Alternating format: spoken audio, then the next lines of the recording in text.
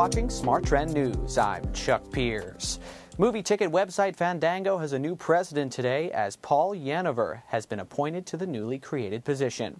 Yanover is a former executive from Disney's digital division and has over 20 years of experience in entertainment and e-commerce.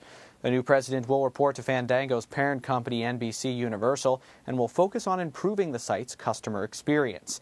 In addition, Yanover will seek to increase Fandango's original content output on the web, TV, and mobile platforms. For further updates, keep it right here to Smart Trend News. I'm Chuck Pierce.